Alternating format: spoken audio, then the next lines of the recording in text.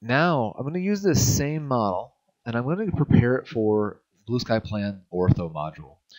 We will be adding ability to add buttons to the teeth for directed movement in the software, and that will be coming out very soon. But for the meantime, I add my buttons in MeshMixer. It's a very simple process. I'm already cleaning up the model anyways, so it doesn't take me but 2 to 3 minutes to add buttons. And I'm going to show you how I do that. Now, I'm not going to go over the selection process of which teeth why I'm doing certain teeth, but I'll just tell you I'm going to add a button to quite a few teeth for this particular case, and I'm going to be placing them from first premolar to first premolar. Now, one of the first things you want to notice is when you go to hit select surface, all these models are made out of triangles. If I hit the W button, that brings up the wireframe. You can see how everything's made out of triangles. And it means when you select, you're selecting an entire triangle, not a portion of a triangle. That's important to know because as we try to modify the model, the smaller the triangles, the bigger the data file, or the more data in the file, but the easier it is to be precise. So everywhere that I want to, I'll get rid of that, put a button on it, I'm going to make it I want to make a very fine, smooth button. So to do so, I'm going to make this cursor pretty big, and I'm going to basically select the entire facial surface of any tooth I plan to add a button to. You don't have to be exact about this. The only reason not to make it too big is the bigger the area, the more processing the computer's going to have to do.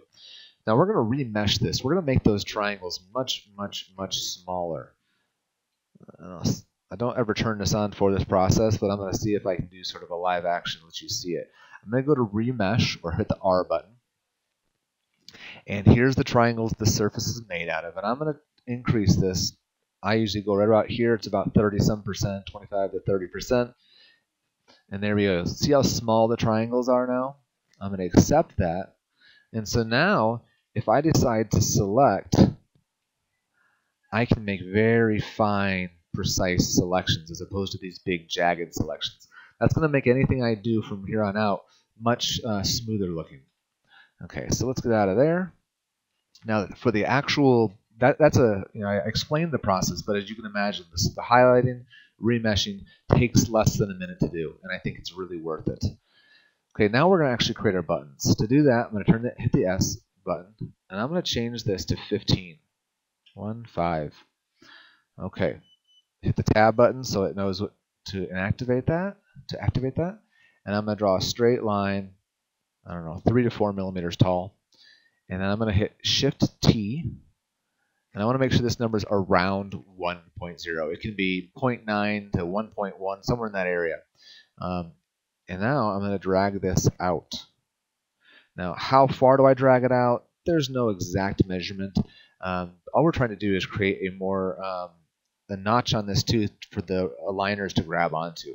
And that's about as much as I like to have it. Maybe as thick as the triangle is wide, if that makes sense. Hit OK, and I'm going to repeat that on every single tooth. Shift T, I'm right 0.96. As big as the triangle is wide. That looks good. And I try to go along the long axis of the tooth. Is that critical? No, it's really not. But it's a good visual for me. And actually, as I go to align these teeth in Blue Sky Plan, I can use those if I get them just right for the actual for my own visual aid. And I didn't get that perfectly straight, but it's close enough. Shift T.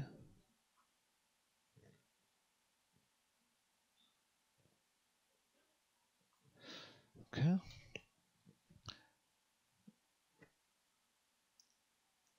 Shift T.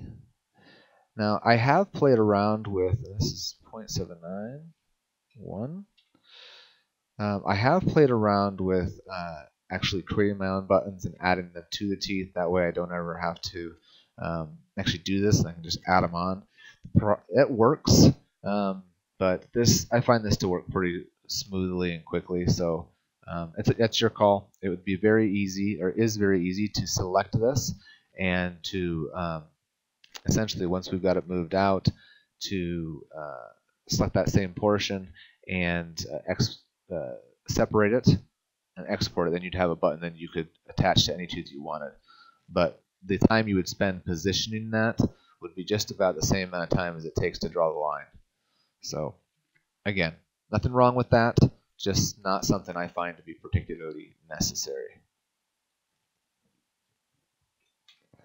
And then let's do it one more time.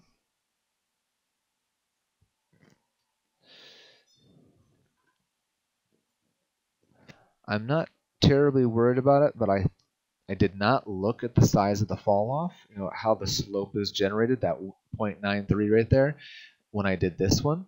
And I think it looks pretty steep, so I'm guessing it was probably in the 0.7s. It's not going to matter. It really doesn't. The more gradual it is, the more likely it's going to stay bonded to the tooth, but that's about it.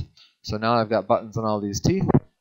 You may not like that many buttons. Again, I'm not going to go into why I placed the buttons where I went. That's a whole much longer discussion, but that's how you add buttons in MeshMixer. I can now export this model, Control E, and then you can't see what I'm doing here, but I'm going to go ahead and say lower corrected. I'm going to highlight the one that I imported, say hyphen buttons. So now, caps lock is on. When I go to pull this into Blue Sky Plan, I know exactly which model to use because this one has buttons on it.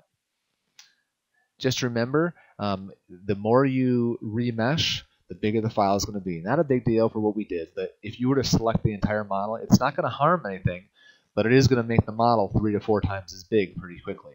So as far as the file that you're saving. And it's going to take a while for it to process all that. So keeping it to the discrete areas you're going to be working on, in my opinion, makes sense. All right, that finishes up what I do in MeshMixer, and hope that helps. Check out the other videos.